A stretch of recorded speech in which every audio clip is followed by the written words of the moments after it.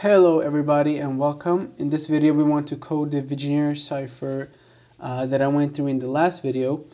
So to get started we can start by making a quick sketch and a skeleton code of what we want to do. Actually, first of all, we can make two dictionaries that maps a letter to an index.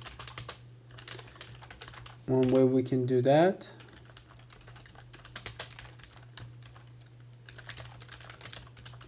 is like this, and why this works is because how the zip function works is that we take one letter of A of the alphabet, the first one A, and it gets mapped to the first of a range of len of alphabet, which is 0, and then B gets to 1, C gets to 2, etc. And then we just make a dictionary out of that. And the other dictionary that we need is an index to letter, which is the exact same thing essentially, but now we use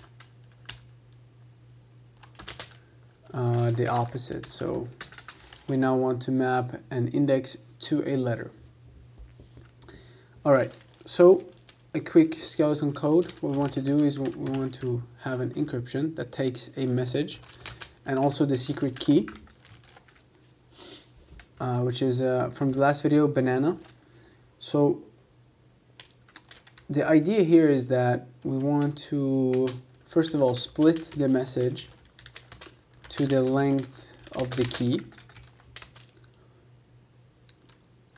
and then we want to convert the message to index and add the key. So just a quick comment of what it is that we want to do. It will make more sense when we actually code it. And then for decryption, we take input as the cipher text, and then also our secret key. And we want to do the same. We want to split the cipher to the length of the key.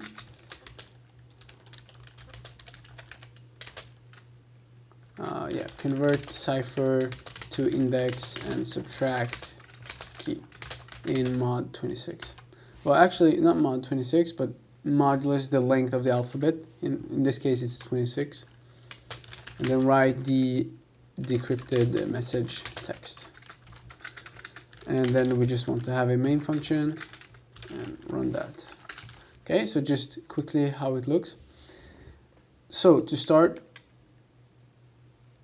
so we have an encrypted text, which is empty.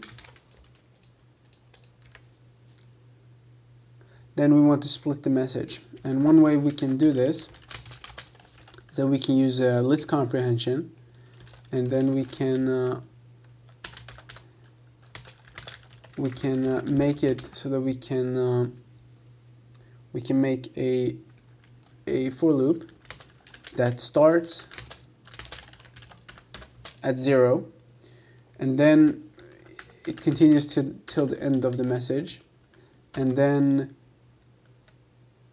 it has a jump of length of the key.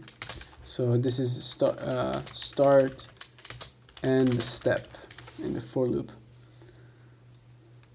So essentially it will first start to take 0 to the length of the key, and then it will continue to do so. So if, I don't know how long our key is, banana 5, so if we have banana, then we start 0, 5, and then 5, 10, 10, 15, etc. And if we're at the end, then that's no problem, because then it will just take those last letters. So that's how we split our message. And then what we want to do is we want to convert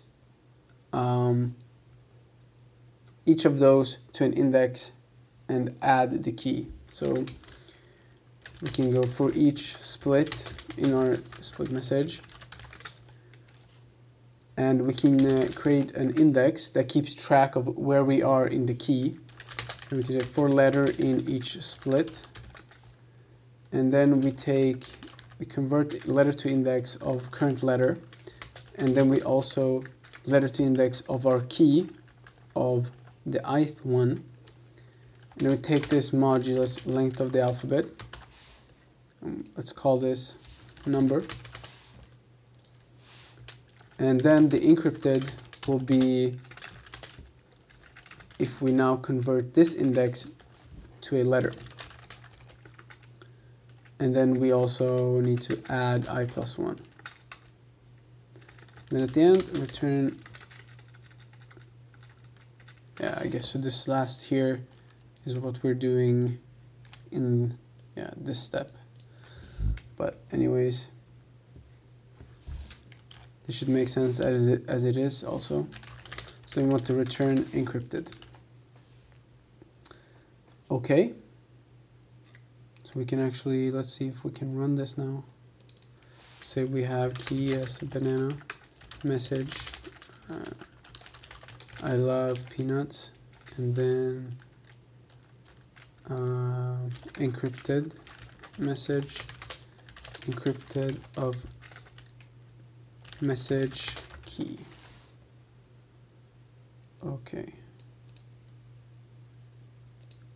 Encrypted is not defined.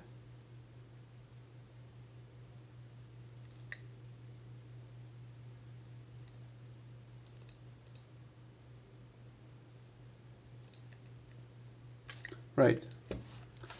Function is called encrypt. Okay. Print encrypted message. Alright. And then we get this. And the only reason why we don't get the same as in the last video is because then this is A is now 0, so we can call it 0 index in some way. Whereas in the video it started with a 1, so it will be slightly different. But when we decrypt this message, most importantly, we should get back our original message, I love peanuts. So let's try to do the decryption. We want to do the same here. We want to split the cipher. So decrypted first is an empty message. We want to split the cipher. So we can copy this. We're going to do the exact same thing, except that we're now going to use cipher.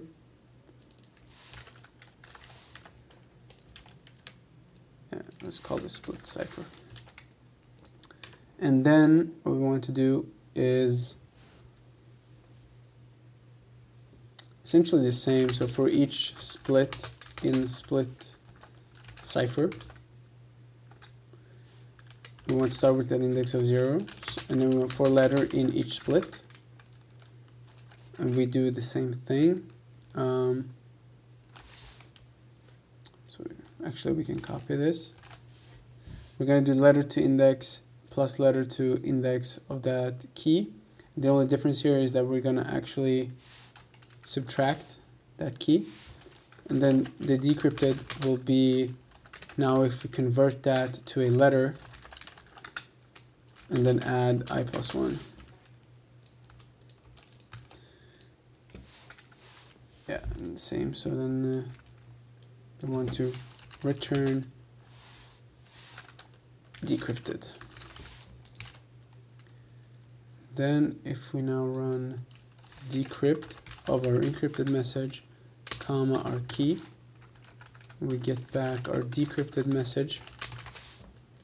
We should see that we get back our original, but we can print all of them to see.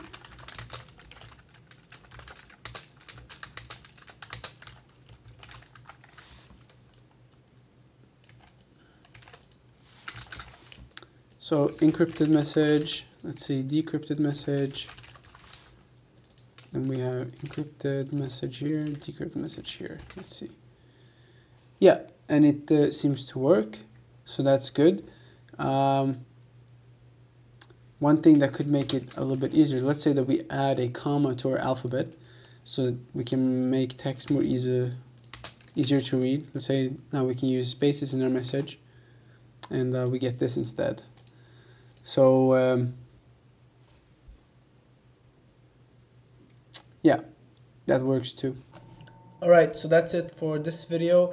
Thank you so much for watching. Leave a comment if you have any questions, and see you next time.